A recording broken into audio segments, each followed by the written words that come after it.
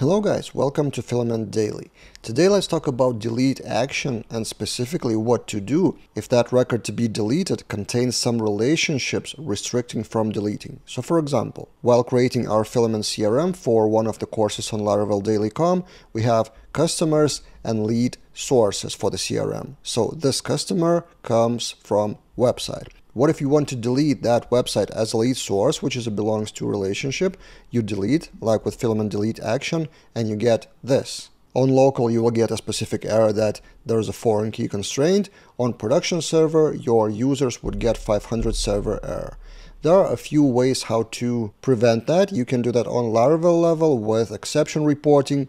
You can do that on migration level, like cascading the delete or restricting the delete, but I will show you the Filament way. How to check if there are related records and show the Filament notification if there are any. So here's the Filament code in the resource of that lead sources, and we have edit action and delete action, like you would do typically in any Filament project. But also with any of those actions, you may provide action as a callback function with your custom logic, like for example, checking the relationships. And this is the actual code. So delete action make, then action, and then inside of that action function, you have these parameters by default with delete action, and record is actually what you need. So our record is the lead source, and then lead source has many relationship to customers, and then you check. If that count is bigger than 0, then you send a Filament notification, and you just return, which means delete action never actually happens. Otherwise, if that condition is not met,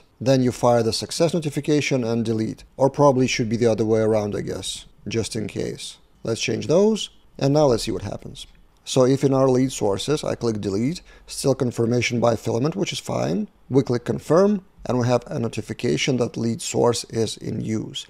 But if I try to delete anything that doesn't have customers, any lead source, I confirm, and then lead source deleted successfully. So this is just one example of a custom function. You can look at that more globally, and you can read more about actions in Filament, and I will link that in the description below. But basically inside of action method, you can do whatever, and if you just return, then action doesn't happen. And again, if you want that Filament CRM as a course, it is on Laravel Daily, still ongoing. So we're still planning to publish 5 or 10 lessons more, and I will put a link to that course in the description below.